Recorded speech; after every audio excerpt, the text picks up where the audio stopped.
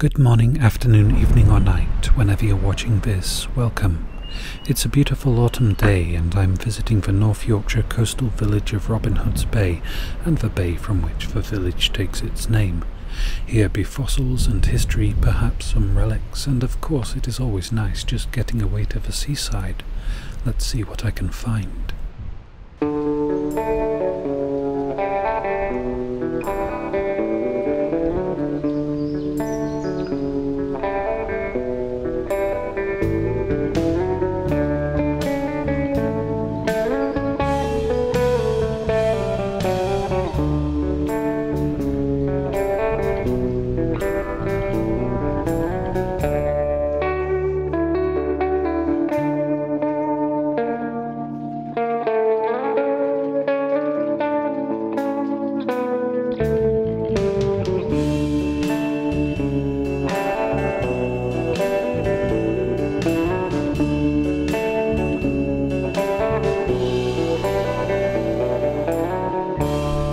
The tide is heading out and the fossil hunters are moving in. The cliffs in the centre point of the bay are mostly boulder clay, but further out away from the village there are several distinct layers in the cliffs and the beach, from stages of the Lower Jurassic through to the Cretaceous epoch. The fossils hereabouts are mostly from shallow water marine environments, which means lots of bivalves, marine plants and coral fossils, some land animal footprints, ammonites and belemnites, occasionally even fish. I did once find a most beautiful fossilized fish here. Unfortunately, I was 9 years old, had no fossil extracting tools, and it was part of a rock the size of a family car. Today I'll be happy if I find anything interesting really. These bivalve fossils are quite interesting, so I'm already happy. Interesting, but not all that exciting, so probably won't take many. I've started amongst these sea defence rocks on the basis that I suspect few people ever really look here. When I've satisfied myself that there isn't anything really other than bivalve fossils here, I shall move on to the ground beneath the cliff, the dangerous, unstable and often crumbling cliff. Then I shall head back to the village where there's a stream and a tunnel that apparently was well used by smugglers, see if I can find anything interesting in there.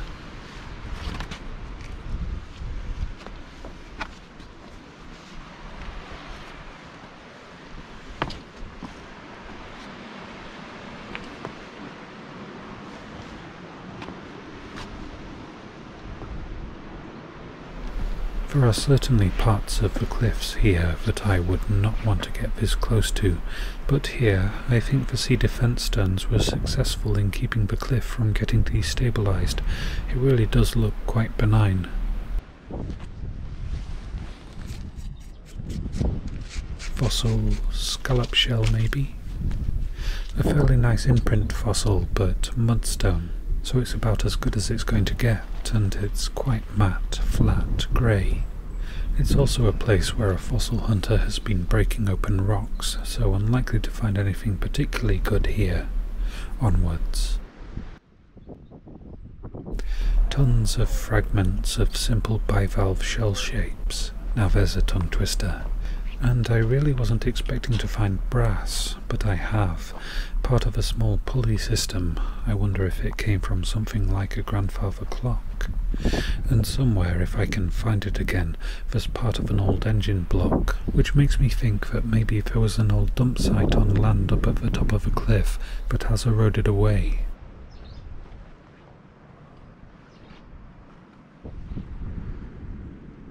I think that's possibly a pinner shell, about 20 centimetres. I've spotted it, the bit of an old engine. It's very muddy and very rusty, and I'm not quite sure what type of engine this amorphous mass used to be part of. Is that a piece of clay pipe?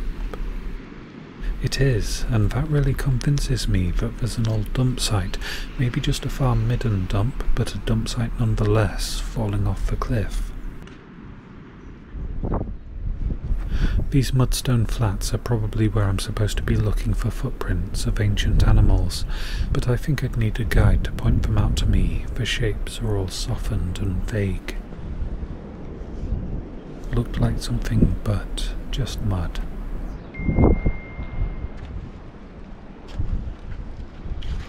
Massive flaky mudstone boulders. Lots of fossilized things.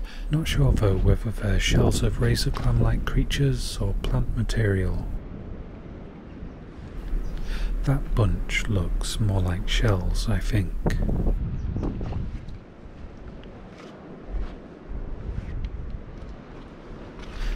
Interesting. A clump of fragments of shells and what looks like maybe a hint of ribcage along the top. Might it have been the last dinner of a shark, maybe? Only really quite old sharks have dense enough to fossilized skeletal cartilage. They infuse calcium salts into their cartilage as they age. It's a complete shot in the dark. Much more likely it was just a small dent in the mud where the tide once collected some shell fragments. And over here, pits where nodules possibly containing ammonite fossils were. Most of them will have been collected already by fossil hunters.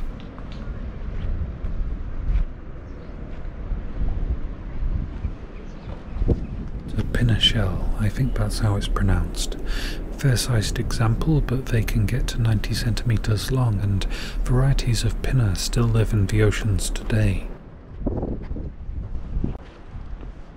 Do any fossil experts watching, or geologists perhaps, know what these strange lumpy things are? The fossils of coral, maybe?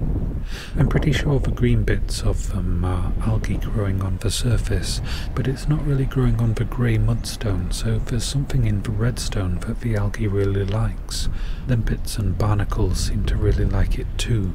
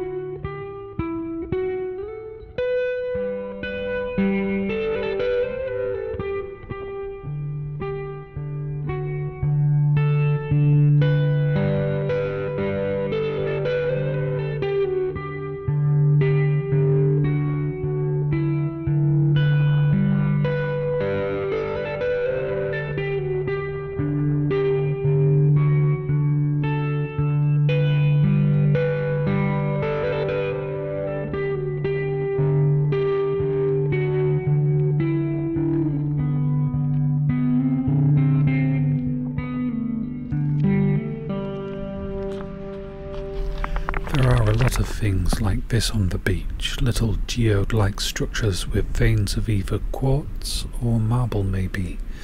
I think this is the only one I've seen though that's still in the host rock. They're mostly separate rounded stones. Not sure how they formed, whether there was perhaps a hapless creature whose shell provided the calcium carbonate material to form marble, or if it's just a mineralized nodule. If you know, then please do tell. This is the reason I think maybe the nodule veins are marble or something like. The fossils here look remarkably like the same material, even the matrix rock layer they're in is similar. And then again we've got stones that just look like quartz as formed in more or less the usual way. Superheated, supersaturated mineralized water seeping through cracks in rocks that are under great pressure and strain. A fossil of something. I'm not sure what, maybe a crab. Don't know if this is something I could reveal with careful application of Dremel grinding bits, but I might give it a try.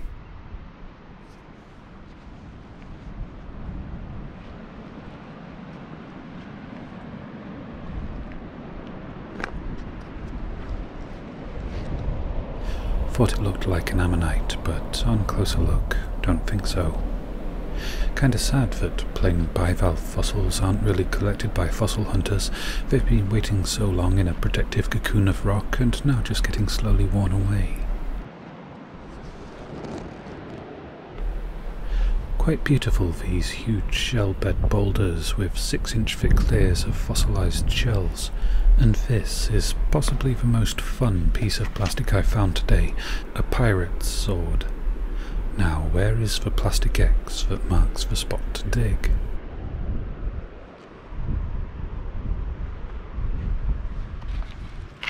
Not quite an X, but it is kinda beautiful, like a fossilised bolt of lightning.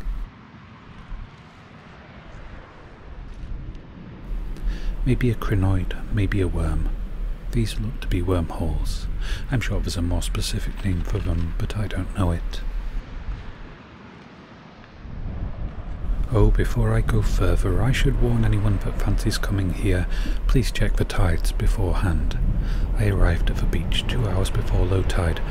When it's heading towards high tide, where I've just passed, the sea races in there and often cuts people off, necessitating a Coast Guard call-out. If you see anything interesting, then please do shout out.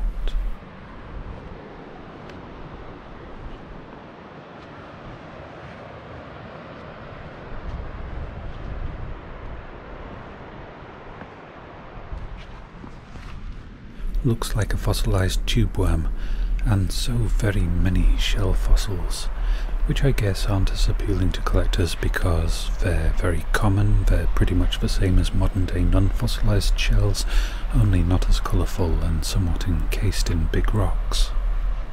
It did cross my mind that some of these layers on larger slabs could possibly be polished up or set in resin and used in bespoke tabletops. Maybe they already are, but they'd have to be floated out of here, and that would be far beyond my kit to try.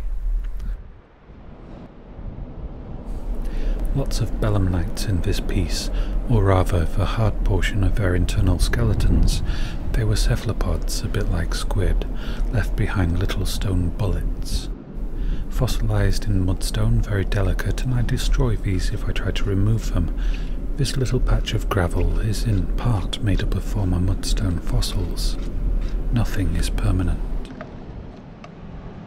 Live cockles and snails, winkles and barnacles, they all seem to like the layer of shell bed. I'm wondering if they're mining it for the minerals to build their own shells, or if it's just that the shell beds provide a modicum of shelter and an easy thing to grip onto. Ooh, this is different. Lots of tubular things. Could be worms, could be corals, could be seaweed, probably not bones. I don't know. What I do know is that this is far more varied than the single type of fossil I find in the rivers back home. That's not to say that there aren't fossils other than Lepidodendron stigmaria in the rocks where I live. There was, in the 18th century, a nice piece of black limestone that a local stream was cutting through. It had nautilus shells and fish fossils, and is still there under the hill, under woodland and fields. But the stream cut right through it and is going through a bit of a carboniferous phase right now. Lepidodendron stigmaria and vague rotting plant debris fossils is what I can find in West Yorkshire rivers, so it's always wonderful to come here, regardless of whether I come away with anything. That one looks much more like a definite fossil than most, but the tendril that seems to be branching off it looks like a crack in the rock. So maybe some of the nodules were quartz crystals that got caught in sandstone and melted under high pressure and expanded out through weak points. I should book myself on a geology tour here sometime. There's a lot I'd like to learn. Just checking how far I've got to walk back. I think I can go a bit further.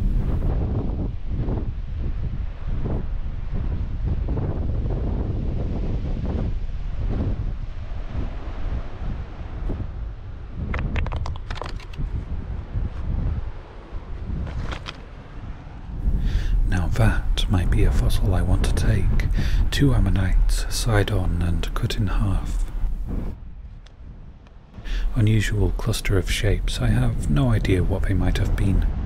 Alas, the wind has picked up considerably, and I kinda want to get out of the sun and have a drink of water before I get a migraine.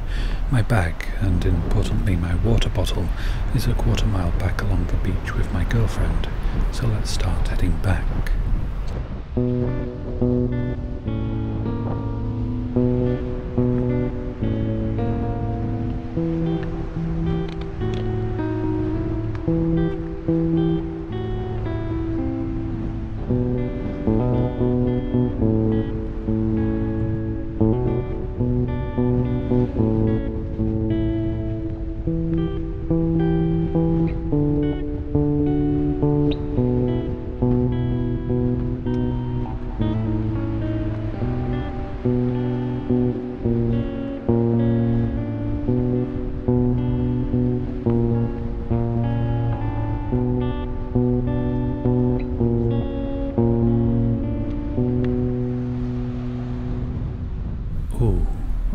this is pretty much a perfect nodule shape, the kind that fossil hunters on YouTube crack open to reveal magnificent Hildoceras ammonites.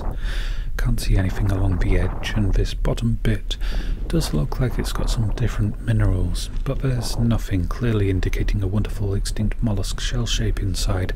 If I had a hammer big enough, I'd certainly try to crack this open. I think I'd need a sledgehammer and some chisels, and the hammer I have in my bag isn't going to be enough. Oh well, for anyone watching who lives local enough and thinks it's worth a try, it's right here.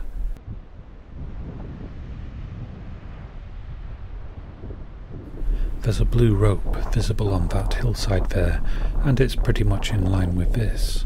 Of course, the tide will come in and move things around quite a few times before I get this video out, so probably not worth trying.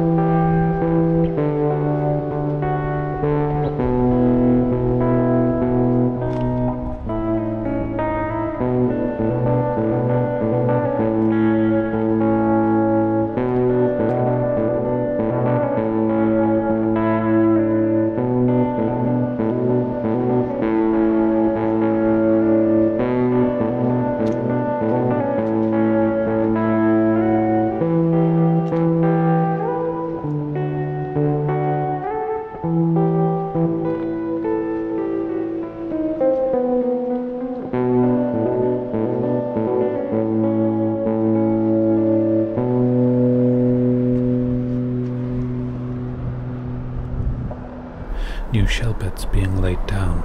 Wonder if these will one day be fossils that the sentient life forms of the time who collect things largely ignore. That's a pretty yellow one. I have been picking up a few shells here and there today. This is the brightest one, but not quite the prettiest to my eyes. The sea defence wall was considered a necessity after the sea took 20 buildings from the village. It was finished in 1974 and is about to be largely rebuilt. Currently protects about 40 buildings from being taken by the sea. Now, who's ready for a tunnel once supposedly used by smugglers? Too many people around to do a wider shot, but here's the entrance to the tunnel through which flows the King's Brook. And the arch looks really quite new, as well as some of the cement work. I think that that's an extension to the original tunnel, which I couldn't find a date for. Maybe I'll find some clues inside. Right, gotta stop and try to get my head torch to behave properly. Okay, regardless of whether my head torch is behaving, my camera is going to struggle. It always does in half light, so I'll bring you back when I'm a bit further into more solid dark. First relic find, a piece of iron, and looks like maybe part of a boat rudder. Probably not that interesting, but might try extricating it on my way out and see if it's something interesting. Oh, lots of footprints in the mud. That's not something I usually find in tunnels I explore.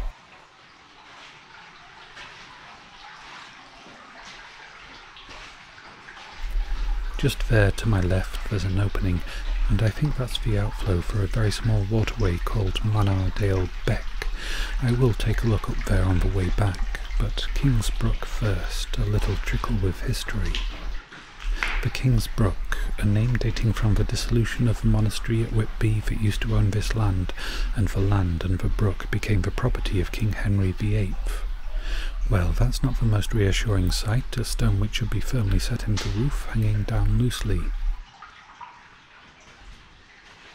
Back to the history. This village is famous for rampant endemic smuggling that happened here during the 1700s, and this tunnel is known to have been sometimes used by smugglers.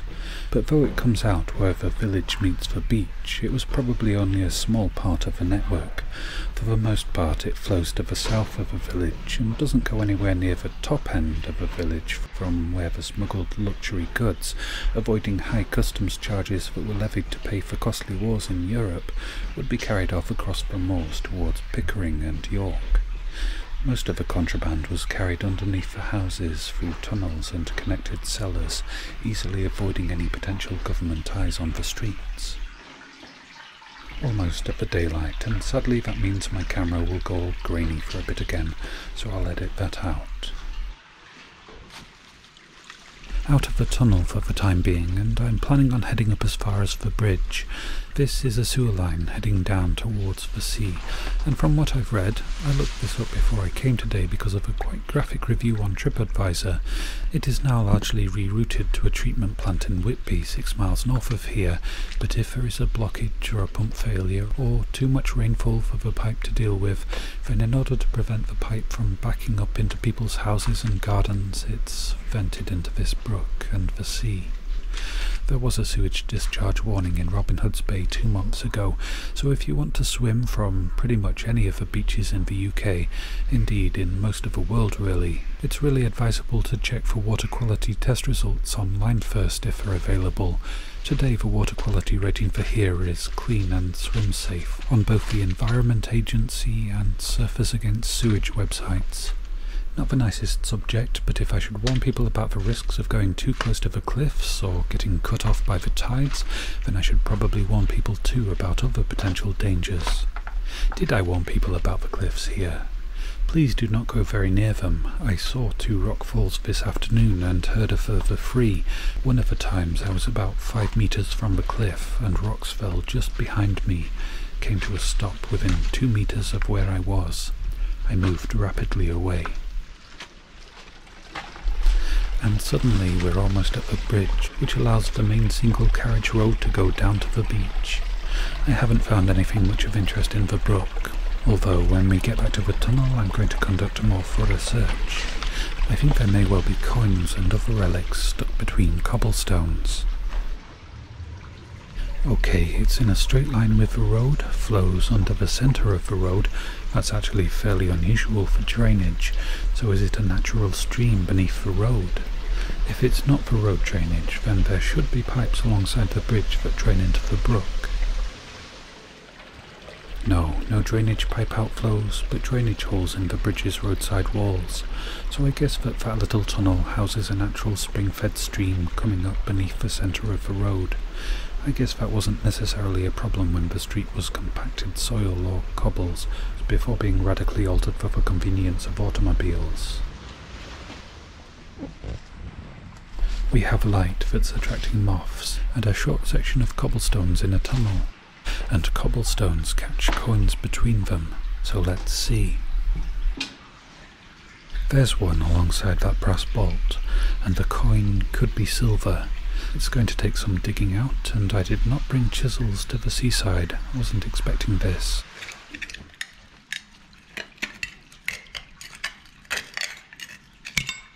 It's really hard to keep the camera steady while digging for coins, so I don't know how much of the footage of it I'll include. I've been digging to get this one out for more than 3 minutes now, only spoke when I knew I was getting close. It's a modern 2p piece. I think there's going to be some brutal editing needed.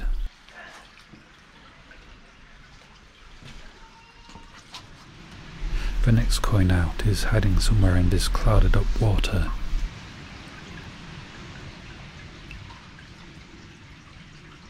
Oh joy, it's a modern penny. But such is life for most metal detectorists, and lots of modern finds and very few very old ones. I haven't attempted the possibly silver one yet. I've just found another possibly silver coin right next to a copper coin, which I'm pretty sure is a modern penny. Going to take some digging out. And by the magic of editing, the digging is done. I liberated a modern penny, a possibly centuries-old copper square nail, and this, which is indeed partially silver, 50%. It is a quite rust-stained 1933 silver sixpence. The 6 is under the rust. I could only see the X of the 6. Pence is more or less readable, as is the date, and on the back, poor King George V is not really visible at all. I shall try to do something about that when I get home.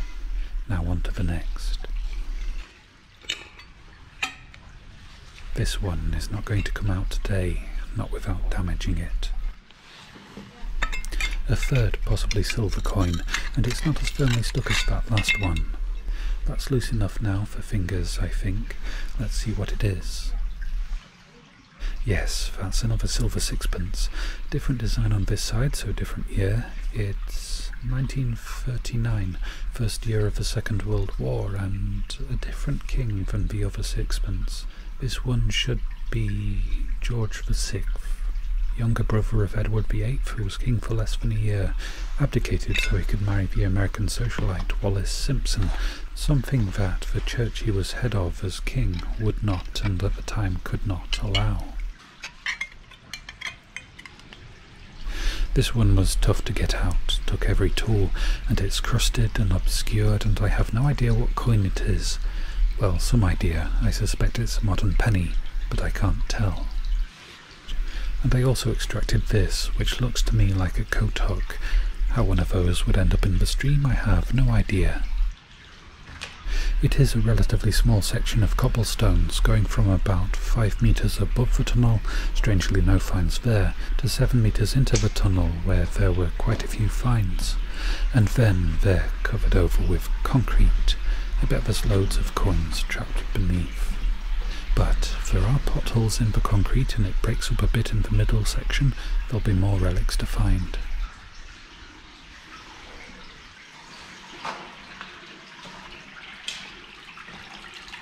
Can't even see the bottom of that one.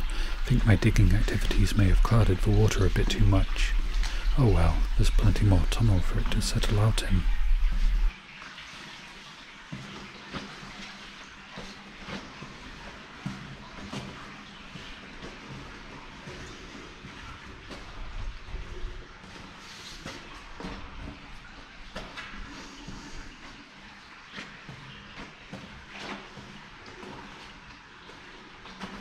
This one's clearer, and yeah, I can see a few bits of copper. Some humble copper wire. I'm always happy to find it. Some more wire, but too stuck, and my girlfriend is waiting patiently down the other end of the tunnel in a pub beer garden with a drink and chips, but don't want to spend too long on just wire. There's a coin here. Got it. And this is a modern 5-pence piece with the outer nickel coating worn off. Anything else? There's something that I think is probably wire. Looked a bit like a copper square nail, but even if it is, I should move on.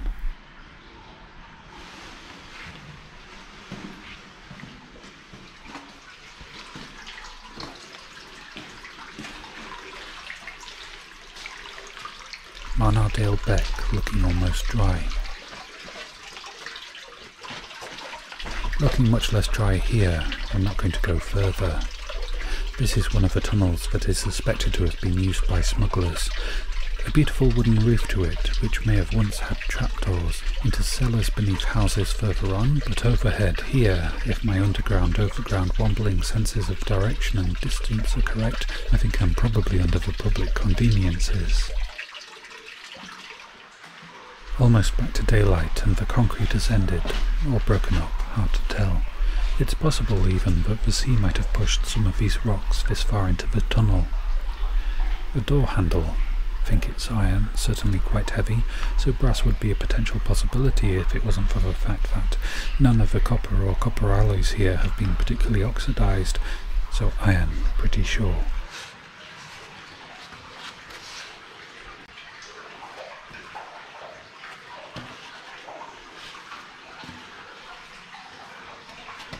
Now that's definitely brass, with a little bit of lead on one end. And that's brass. Huh. I think it's part of a door mechanism. Not a lock, just the bit that goes into the door frame to keep the door closed and is pulled out by turning the door handle. Another bit of brass. Long, thin, squared. No idea. Some interesting looking ironwork there, but there's no chance I'm going to be able to get that out, so I'll concentrate my efforts on easier targets. There's a coin there. 2p piece, but by far the easiest coin of the day to extract. Looks to be a couple square nails still in there, but my girlfriend is at the mouth of the tunnel now, so must go and talk and maybe come back for it.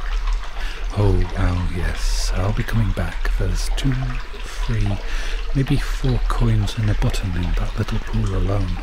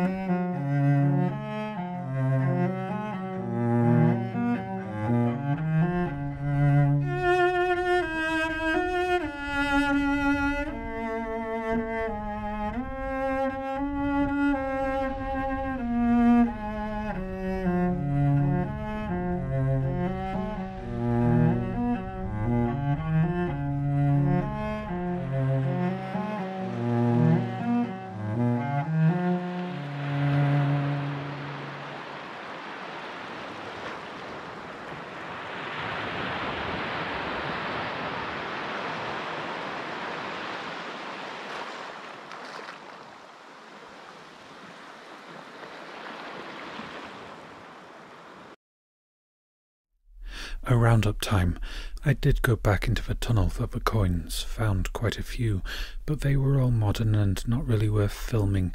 Then my girlfriend and I had a nice walk on the beach. She went for a swim and I mooched around looking for more fossils.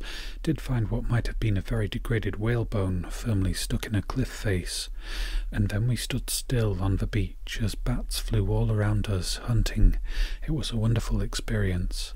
But not enough light for my camera to film it for you, though I did try. All in all, that was a very good trip. I don't think anything in it was exceptional. The restaurant food was just all right. One takeaway meal was actually quite bad. The drive there and back was uneventful. The fossils weren't what most fossil collectors would class as spectacular. The coins in the brook were all less than 100 years old. Can anything from that hunt really be counted as treasures? Well, yes. For memories. To get it out of the way first, I hope I'll remember to set up my camera better in the future than I did on that trip, because editing this video was painful, seeing how bad some of the footage was. Now the nice memories. I'll remember the nice fossil hunters that we got chatting to, who taught me things and were okay with being in the background of my video, except that I didn't end up filming them. I'll remember later that evening we went to Whitby Abbey, 6 miles up the coast, the first place that Dracula ran to for refuge after his ship, the Demeter, ran aground nearby. I tried out the night-lapse function on my camera there, not for very long, only about 15 minutes, which resulted in about 3 seconds of footage here. And we walked around the graveyard by moonlight. I'll remember finding silver coins for the first time on camera. Precious metals really aren't as precious to me as history and learning things and stories. But though the reality of it is not particularly exciting, thinking of it in terms like finding silver in smuggler tunnels is full-on adventure story material. Related to the silver coins, I'll remember the surprise I felt at finding so many coins in the tunnel, as if all of the footprints in the mud in there were left by people who didn't look down and didn't see that there were things to find, and did so in the wider setting of a place where people come from hundreds of miles around, specifically to look down and find things. Could I really be the first in 100 years or so to look for relics in the famous smuggler's tunnel? I'll remember how much I enjoyed being there with my girlfriend, who couldn't go hopping over the rocks, hunting fossils or scraping around for relics in tunnels, but who truly loves being beside and swimming in the sea. and remembering all of that makes me really want to go back to see the sea again, soonish, perhaps after a winter storm, when the fossil places will have freshly fallen fossils to find. I do want to go to other places too. A tour around the whole coastline of Britain and some of the islands is a recurring fantasy, but is a long ways away from my economic reality, so isolated visits will happen, and maybe a few mini tours of small sections of the coastline might happen. So who thinks that I should advertise where I'm going to be in my not very often visits to anywhere outside of West Yorkshire? Any mudlarkers and beachcombers who might like to meet up for a lark, or any recommendations for places that I might find interesting and find interesting things? Or just any place that you really fancy me making a video.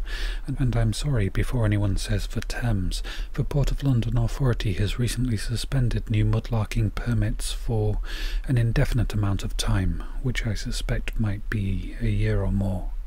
They do intend to start again, but only when they've got more data and plans in place for how to tackle the migration of unrecorded important London history from the foreshore into private collections and eBay sales.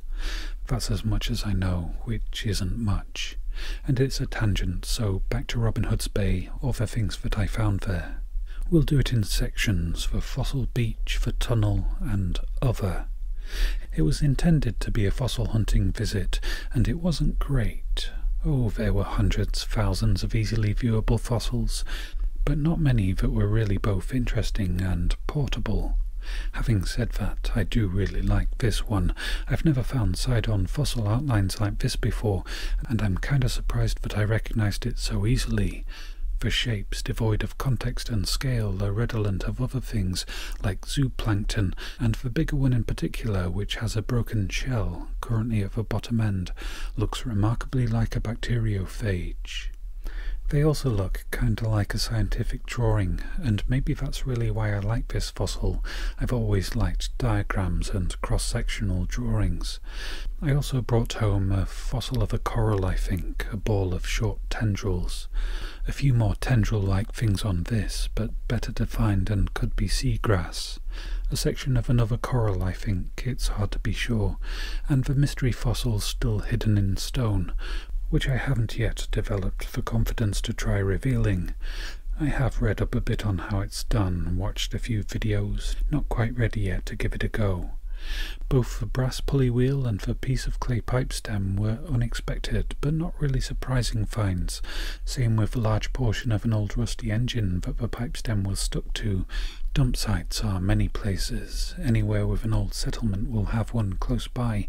Sometimes it'll be buried under a new housing development, and sometimes under a field that used to be 30 meters from the cliff edge and is now falling off. Some shells, I really like the geometric patterns on them. No idea why I take shells when I visit beaches. I know I could sell them for crafts on Etsy, but I don't intend to. A pirate sword. Sadly didn't find any pirates or a treasure hoard. Did find more plastic, of course, but that's likely already been recycled, for bits that can be, and the rest buried in a landfill, I guess. That was the fossil hunt. The tunnel wasn't intended to be a mudlarking hunt in the cracks between cobblestones. It was a very impromptu search, tagged onto a bit of exploration, because I saw cobblestones in a stream and I've learned to associate them with metal relics. Considering that it was very time limited, I told my girlfriend before leaving her alone in a pub's outside seating space that I was going to be 15 minutes, 25 tops. So I didn't go after everything I saw, left at least one potentially silver coin in there. I still found a lot. 19 coins in total, of which 13 are modern and still spendable, 3 of which I couldn't get out without damaging, so left behind, and 3 that are a little older. A halfpenny from the reign of Queen Elizabeth II, date worn off, but dating from a relatively small time window between 1971 and 1984. A silver sixpence from 1933 in the reign of King George V, another from 1939 when George VI was king. It is always really nice to find something that you haven't found before, and silver sixpences was one of them. There will never be that same level of excitement in me at finding one again, but don't think that finding them will ever become blasé.